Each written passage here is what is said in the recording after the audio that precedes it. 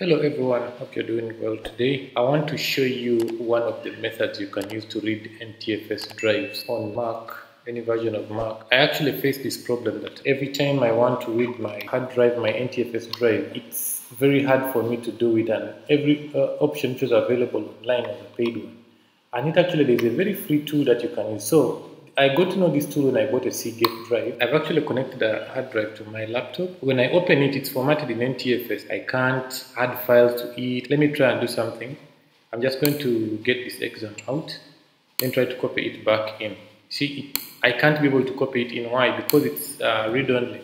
If I check in disk utility, I will actually see that my hard drive is seen, but its format is NTFS. So by default, Mac does not write to NTFS drives, but let me just dive in quickly and show you what to do. So the first step that you're going to do, you're going to open your web browser, and when you open your web browser, you're going to search for Seagate.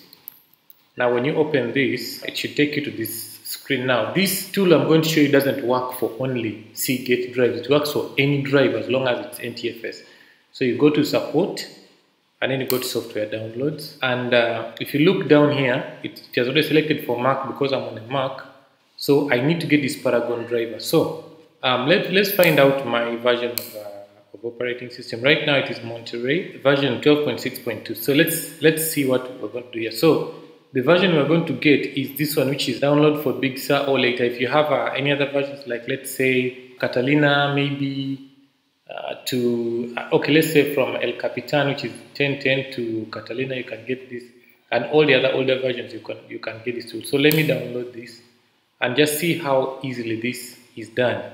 So it has been downloaded, and let me open it up. So just double click, just to ensure that I don't lose any data on this drive. It's not necessary, I've installed it before with the drive connected, but just to make sure that I don't lose data and to be careful, I'm going to eject it. So I've ejected it. I'm going to disconnect it completely. So I'm going to open this now, and after opening, I will have to accept the software license agreement. I don't know why us IT guys always don't read that, but we just click accept, and sometimes that might be dangerous. Assuming maybe it's something like, do you accept to give out your lungs to be able to use the software, and then just click accept and then click next. I don't know why, but I've always found it too much reading all that software license agreement. But you can read through it. It's good manners to be knowing what is there. So here you see that an extension has been updated. So you're going to click on security preferences. Then here you will have to unlock this. Then allow. It's going to ask me to restart my computer, which is okay. Now I can see this. So I can allow this.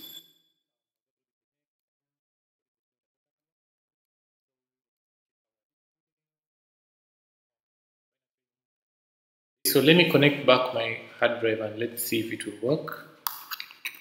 So when I connect my hard drive, okay, my hard drive has shown up. When I double click on it, you can see immediately the sidebar shows up, and I can see that I can actually be able to write data in here. So let me try to copy this in here. Let me just rename it.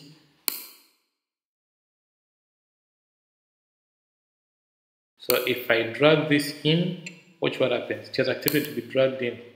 Using a free tool, I don't need to pay for it, and right here it has worked for me. So hopefully that will help somebody, and thank you so much for looking at this video. This is a new channel. I'm just trying to grow my audience, and I would be so happy if you do not forget to subscribe and maybe like this video. If you have any questions, leave them in the comments, and see you again in the next tutorial. Have a great time, everyone.